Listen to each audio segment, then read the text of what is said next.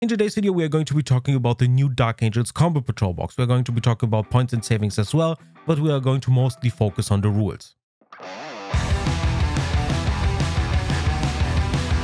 So I've been already talking about this Combo Patrol a couple of weeks ago and the leak came true. It is exactly the box that everyone expected it to be, and there's really not much more to add here. So the video I made a few weeks ago is more or less 100% accurate. My estimations when it comes to the pricing of the upgrade sprue being included and all that good stuff is also accurate, but we're going to go over it once more just for completionist's sake. So how about we get the first things out of the way first? So first up, what are you getting in this particular Combo Patrol box? You are getting one Captain and Gravis armor. This is the new one, which has different weapon options like a Power Fist, a Power Sword, or a Chainsword. Then you have 10 Intercessors. These are just your baseline infantry. There's sadly nothing special about them. Then we have 3 Blade Guard Veterans. This is a little bit of a weird choice considering how many other options the Dark Angels have received, especially now with the new codex and with all the new releases. There would have been space here for a different unit than Blade Guard Veterans, but it is what it is. They're still a solid unit and good looking models. And last but not least, we have half a box of Hellblasters. This means that you are getting 5 models of them. You can assemble them however way you want because the different plasma options that they once had don't have any meaning anymore. They are just plasma weapons at this point, so you can assemble them any way you want. Now all of this is going to get you to 465 points, which is by no means bad, but also nothing to write home about. It's more or less average. If we put that next to the old Dark Angels Combo Patrol box, which I'm sure you still remember, which is just a Chaplain, Intercessors, 3 Inceptors, and a Redemptor Dreadnought, you're getting 455 points at that one. So both of them are fairly close when it comes to that.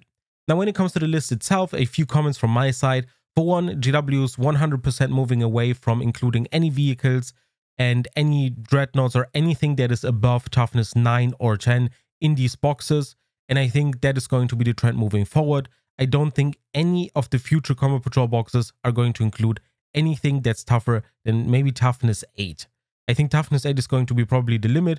It's also going to depend a little bit on the price of the vehicle and so on. I think there are some smaller walkers that are fine, like a Sentinel, for example, from the Astra Militarum, but definitely don't expect any Impulsors. I think all the Impulsors are going to be gone from Combo Patrol boxes. Don't expect any Redemptors to be discounted and all that good stuff. I think all the Space Marine boxes moving forward are going to be infantry focused. Next up, a couple of comments and criticisms when it comes to the list itself and the box and what it includes. You're getting one Captain Gravis armor. This is probably the most glaring problem with this box. It cannot attach to anything. It doesn't mesh with the rest of the box. And GW has a trillion different choices with the Space Marines to include in this particular box to make it mesh a little bit better and to make it a little bit more cohesive, like a regular Chaplain, a regular Librarian, a regular Captain. The choices are numerous. Even a Lieutenant would have made sense. Instead, we are getting a Captain Gravis armor, which is forced to run on its own. That's a little bit weird, and I wonder what the thought process here is, outside of they obviously want to push you towards buying Gravis units once you're done painting this particular box, which is a little bit scummy to be completely honest. And then we have the 3 Blade Guard Veterans, which I criticize not because the models are bad, not because they look bad. They're excellent models. The kit is great. The problem here is that the Blade Guard Veterans could have been replaced by, for example, the new Inner Circle Companions. Those are also the same squad size and fairly similar in what they do on the battlefield, and it would have made way more sense for the Dark Angels. Now, the benefit from getting just Blade Guard Veterans is that it makes the entire box more universal. You can obviously use it for other chapters as well. You just have to get rid of their upgrade sprue that is in there or sell it. Other than that, it's going to be a fairly universal Space Marine box. But at this point, I would wish that they were a little bit more thematic towards the chapter, make a little bit more sense that way. And I would have preferred the Inner Circle Companions here instead of the Blade Guard Veterans, but that is just my personal preference. Next up, we are going to pull out the savings tables again, just so we have those memories refreshed as well. The new Dark Angels Combo Patrol is going to be costing you just as much as any other Combo Patrol box. Not sure about the pricing in Australia and Japan.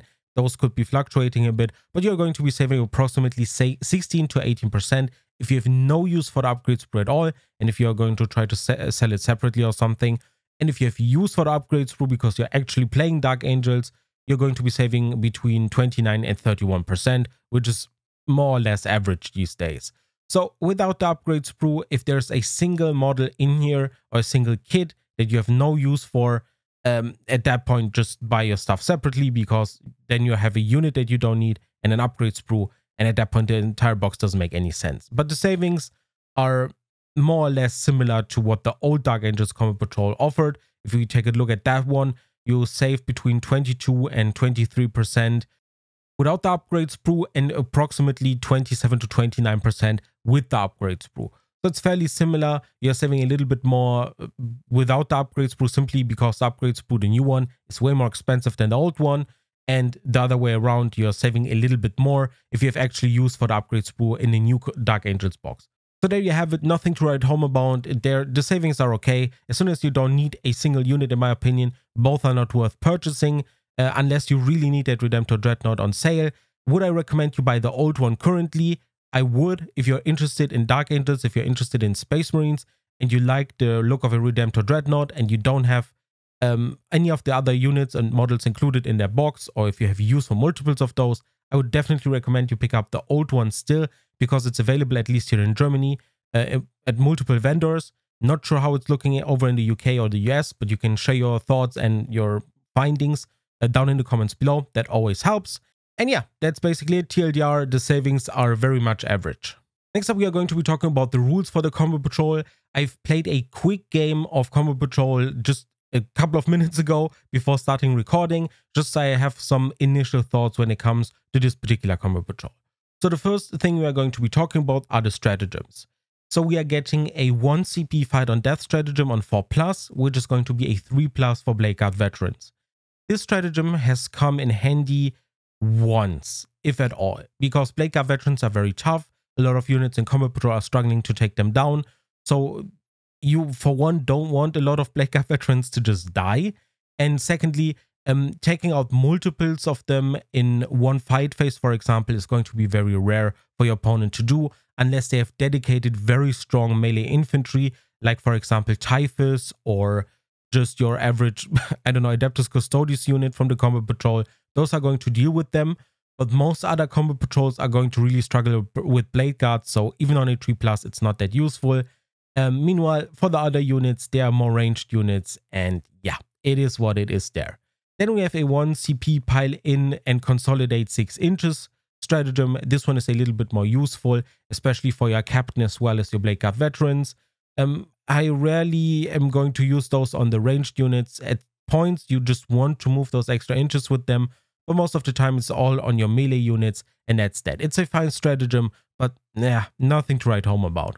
Then we have a 1 CP lethal hits when shooting.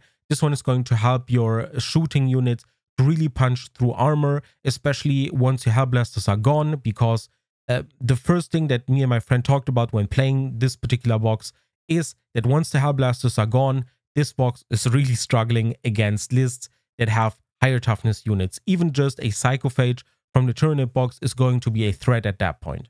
So yeah, if you're playing against this particular box at some point, take out the Hellblasters first. They are the first and most important target to remove. At that point, this box is going to be struggling outside of gaining points because you still have a lot of bodies with intercessors. But the 1 CP lethal hits when shooting is the stratagem that obviously I spent the most command points on, simply because it's the best one outside of command rerolls and all that good stuff. So yeah, that one, lethal hits when shooting, really, really good. Then we have the enhancements. Remember that the Gravis Captain's on his own, so he doesn't get any additional cool stuff. So he either gets sustain hits 1 while on an objective, which I think is objectively bad, and then he gets gain 1 CP on a 4-up if you destroy your Oath of Moment target. This one is a lot better, getting those command points for the additional lethal hits, getting the command points for rerolls and so on is going to be very crucial. So I think the optional enhancement of just getting the occasional additional 1 CP is a lot more valuable in my opinion, and that's why I just took it outright and didn't even try the first one. Then we have secondary objectives. Either your opponent nominates a midfield marker, so basically no man's land, and if you take it, for each turn you're holding it, you get 5 victory points. This one is extremely good, especially because you have a lot of bodies, you have a lot of battle line that has 2 OC, and you can actually contest those objectives, which is great. And the second secondary is you destroy either a character for 5 victory points, and if you've destroyed all characters, you get an additional victory points at 5 victory points at the end of the game. Both of these secondaries are actually excellent. Which one to pick really depends on your opponent. If your opponent is playing a Combat Patrol, like for example the Tau 1, which happens to have 2 characters, which is very rare. At that point, I wouldn't pick the second one, simply because guaranteeing that it actually comes to bear is a little bit more difficult than just pick the first one. If your opponent just has one very squishy character, just pick the secondary, run at that character, kill it, and then get your 10 victory points. It's going to be an easy game at that point. So yeah, the rules overall, the stratagems are a little bit of a mixed bag in my opinion. The fight on death is just not that synergistic with the units that are included in this box. The pilot and consolidate 6 inches is useful situationally, and the lethal hits when shooting is great. The enhancements with just the sustained hits I personally don't like, and getting an occasional 1 CP is great. And both secondary objectives are amazing in my opinion. So my first impressions on this box are fairly positive, simply from a gameplay perspective. But I personally really dislike the development that we are going to go away from any vehicles and any mechanized units, and we are going to go full on infantry and basically have ourselves a boarding patrol kind of style combat patrol game in 11th edition once all the current combat patrols are going to get replaced. That sucks a little bit, but it is what it is. As always, once the points update and the data slate drops, I'm going to put out a lot more combat patrol reviews with lore, with additional games played, personal experiences, with tactics, all that good stuff. So if you want to see more combat patrol content, definitely subscribe, leave a thumbs up. It helps a ton.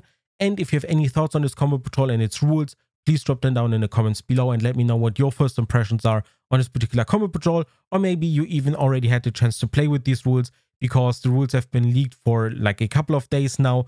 So realistically, you could have already had the chance to try this one out.